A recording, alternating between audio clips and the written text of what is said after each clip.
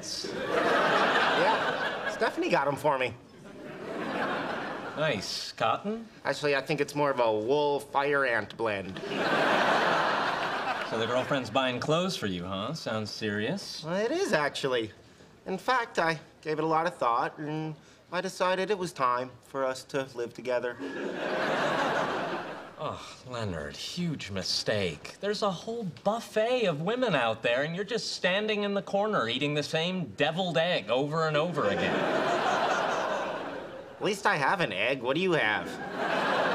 A veritable smorgasbord of potential sexual partners. See the blonde over there? I can hit on her, and you can't.